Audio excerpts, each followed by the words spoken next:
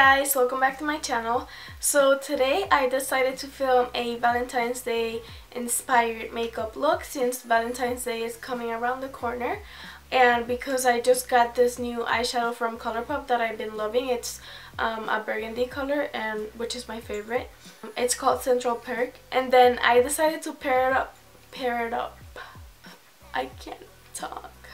I decided to pair it up with ColourPop and Kathleen Light's collaboration Lumiere 2.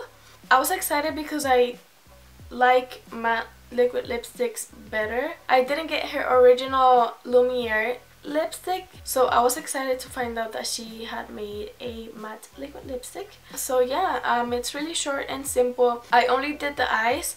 If you guys want a more glam look and you want to see a full face tutorial, you can watch my last video. I have a full face tutorial and it's really glam, glitter and everything. I made it for New Year's, but it works completely fine for any special occasion, Valentine's Day, prom, birthday, anything. So yeah, if you like this look, please keep watching. Don't forget to subscribe and put down in the comments any looks you would want to see. It doesn't only have to be makeup, it can be transformations or makeup hauls or anything that you guys want me to try for you. Thank you so much for watching. I hope you guys like it. Please don't forget to subscribe so you can see what I come up with next, and I'll see you guys in the next one. Bye. First, I'm going to start by priming my eyelids. I'm just using the primer that came with my Lorac Pro Palette, but you can use whatever primer you'd like.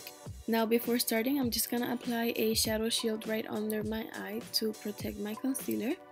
Then I'm gonna take the shadow Caramel from Anastasia Beverly Hills. I'm gonna mix it with the light brown from the Lorac Pro Palette, and then I'm gonna apply that all over my crease. Following that, I'm just gonna take a clean blending brush to blend it all over, make it nice and smooth.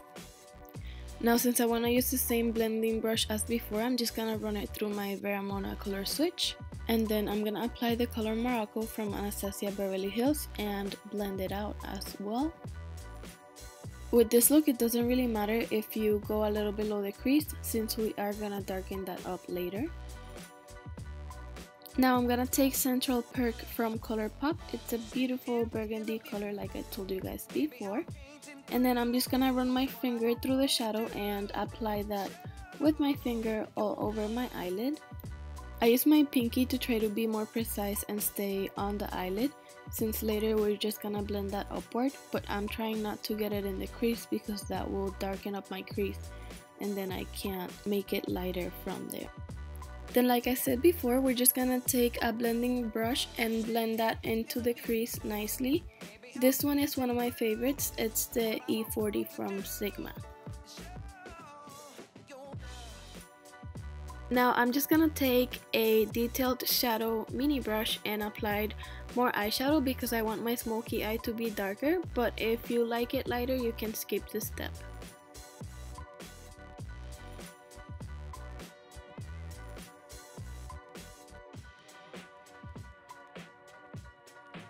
And just as before, I'm just gonna take a blending brush and blend it out into the crease.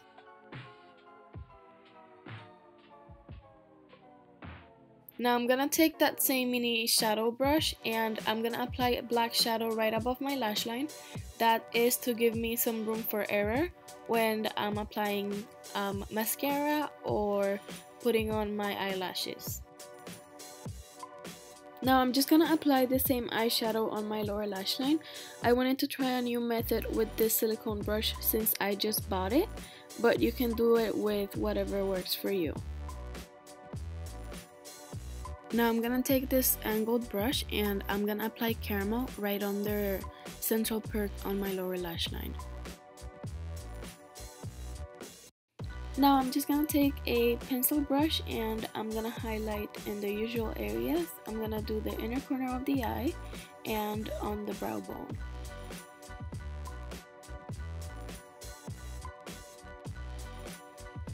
We're almost done. I'm just gonna apply mascara and then I'm gonna put on some false lashes.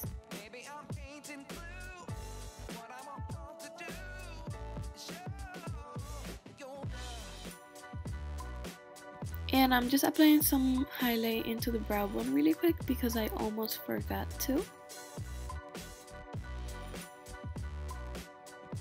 And a little bit of mascara on the lower lashes. Now moving on to the lips, I'm just gonna moisturize them and then I'm gonna blot them before I apply the matte liquid lipstick.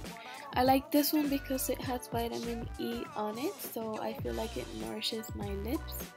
And after that, I'm just gonna line my lips with any natural looking lip liner so I can give them a little bit more definition before I apply the matte liquid lipstick. Now last step for the lips, I'm just gonna take ColourPop's Lumiere 2 matte liquid lipstick and I'm just gonna apply it. That's it.